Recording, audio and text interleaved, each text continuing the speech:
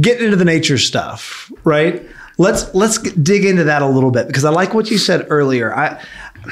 We both have sort of, in the past decade or so, really dedicated ourselves in a big way to being as like self-sufficient as we can, and doing having all these inputs, especially in regards to animal products. And I talked about it on the show, but it's been a long time. Essentially, for us, I knew that there was something to the whole agrarian thing. I knew that there was something to producing food, and it took me a long time to sort of work out a philosophy of it, right? Of why we should raise our own food and be reliant on ourselves from a Catholic lens. And the Catholic land movement does seem to be taken off in a big way. Yeah.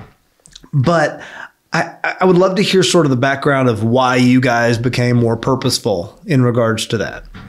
Yeah. That's a good question. I think there's a lot of motivating factors.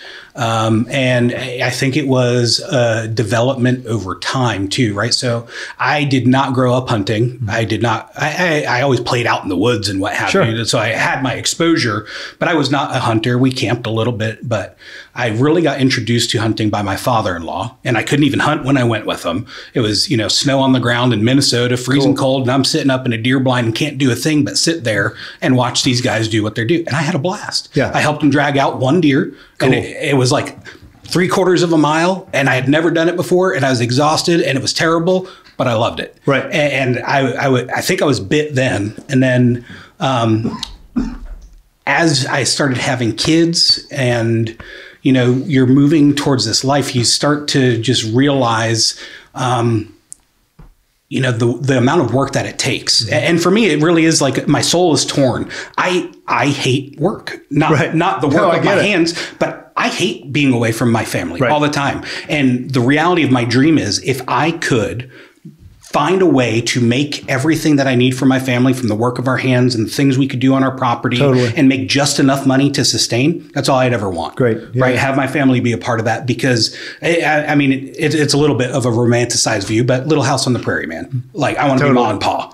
To a T. That's really what I want to do. But I think as you start to pursue that, right, yes, that is a good in and of itself. But then there's the other motivating factors of our faith and of our society. Not that society is motivating me in a good way. It's the negative things in society that are motivating me. And in a lot of ways, it is this 100% disconnect. People have no understanding of the food that we're consuming. And I think actually COVID had a huge part to do with a lot of my thoughts behind it, not because I'm afraid, but because I realized that we are relying on a construct in society that could disappear in an instant. Right. We were literally on the brink of all of our, pipelines of food and industry shutting down. Grocery stores were running empty. And it's like, my responsibility is to ensure that my family has what they need. Right. And if I'm in a position where I can't provide that for them, then I'm not doing what I'm supposed to be doing as a man. Sure. And my reaction to that is, the only way for me to appropriately address that is to take it on and make it happen by the work of my hands. So that's kind of where we're at. And I think, yes, there is the immediate philosophical standpoint of you're closer to what you're consuming and putting on your table. But I'll tell you, the first time, and we were living in a townhome with, a backyard probably about as big as this studio is. Right.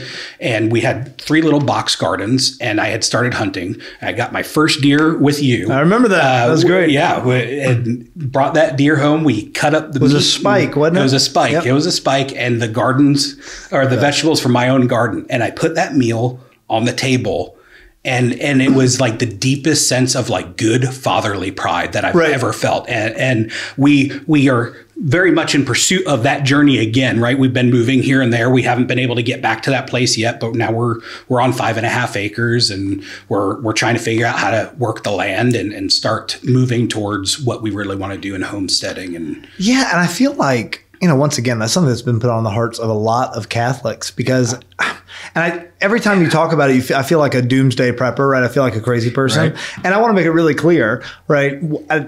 What I'm saying, and what I think you're saying too, is not, hey, we think the end times are going to happen tomorrow, and we need to like bunker down and be able to draw up the drawbridge and batten the hatches and all those things.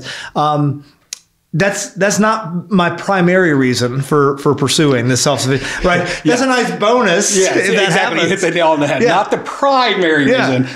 We'd be lying if we said that wasn't part of it, right? Well, and I feel like too, just as men, I think there is something written on our hearts for that. And it's to be able to provide by ourselves for our family. And I don't want to get into some rah, hyper individualistic whatever idea, because I'm the first person, we talk a lot on the show about the importance of community and needing your people and all of those things. But I do think there's something to be said for that. Once again, written on our hearts, this idea that at the end of the day, it all falls on you. The buck stops with you. It doesn't stop with the supply chain. It doesn't stop with the fact that the San Francisco Teamsters Union is on strike, and so the grocery store is not going to have eggs this week or whatever. Right. You know, it falls on you individually. And I think, like so many other things, we've given over responsibility for our own well-being to our government, which is broken and disordered and really, really new in regards to like human history. No one did that even 100 years ago, right? There was no concern about starvation because, I don't know, some government unrest or something in the United States 100 years ago, right? Because all of your food came from within a couple miles of where you lived. And the further we've gotten away from that, I think the easier it is for us to pretend like we exist beyond nature and beyond our own capabilities, when really we don't. We're just like putting lipstick on a pig, right? We've found lots of ways to hide the fact that, no, we're part of this whole system, and we're part of the natural world and everything. That's cute, but it's not true. Ultimately, it is me as the father, as the head of my household, to make sure that my family's provided for. Yeah, absolutely. So, sorry, I can go down that rabbit hole a lot. I think we probably both could about all day. All right, guys, John Henry Spann here. Thank you so much for watching. If you enjoyed this, make sure you check out the full video. Also, make sure that you like, subscribe, and share it with anybody who you might think is interested. Thanks for being here.